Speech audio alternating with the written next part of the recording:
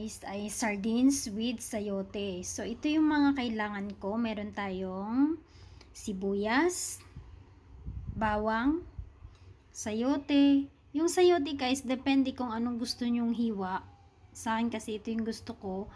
Merong sardinas na medyo spicy siya, mantika, black peppercorn or paminta, tsaka merong iodized salt. So ito lang yung mga ingredients at kailangan natin. Ayan guys, naglagay na ako ng mantika. Ngayon magluluto na tayo. Nandito yung mga ingredients. So una natin ilalagay ay yung bawang,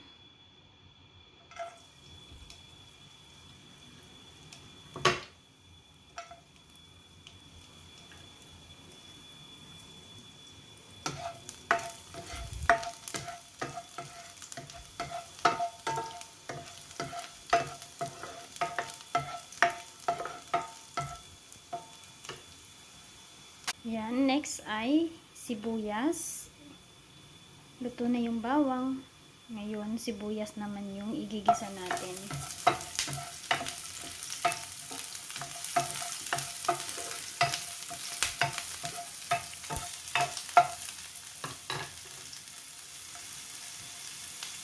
Tapos, ilagay na natin yung sardinas, guys.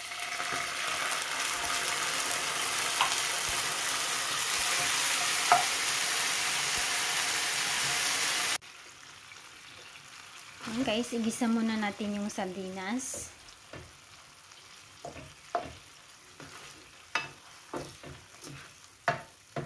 Tapos, igigisa din natin itong sayote.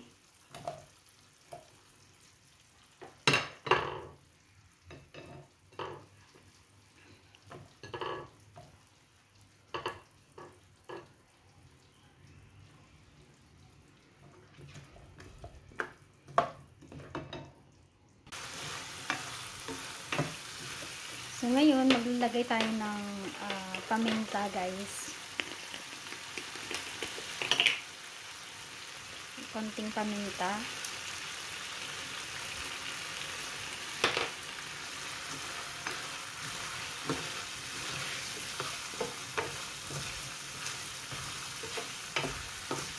Tapos, maglagay tayo ng konting tubig para mabilis lumambot yung sayote.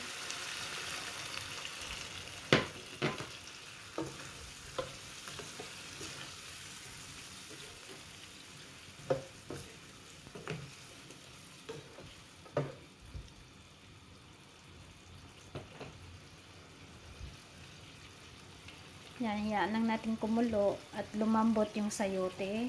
Ngayon, maglalagay ako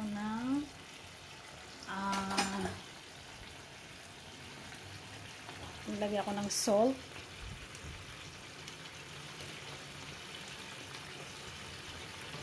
Tapos lagyan pa natin ng konting tubig, guys.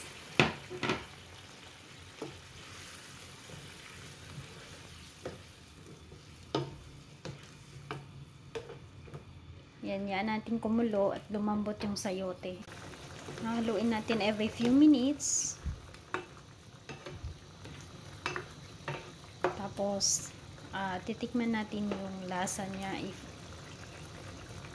okay na.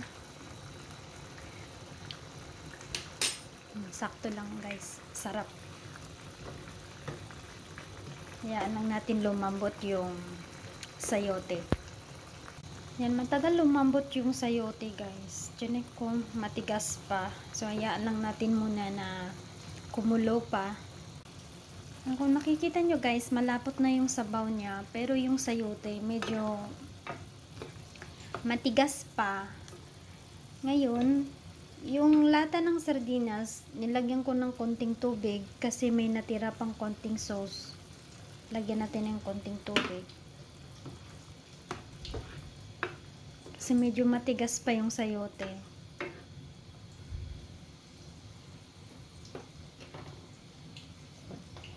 So, yan guys. Luto na siya. Malambot na yung sayote. Ngayon, ilalagay ko itong itlog.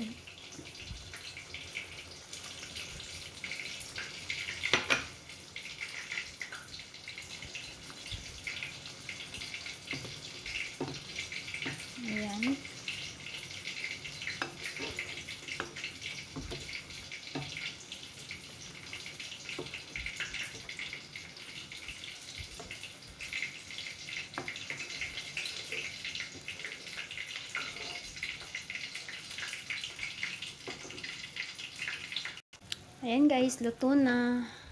Sarap.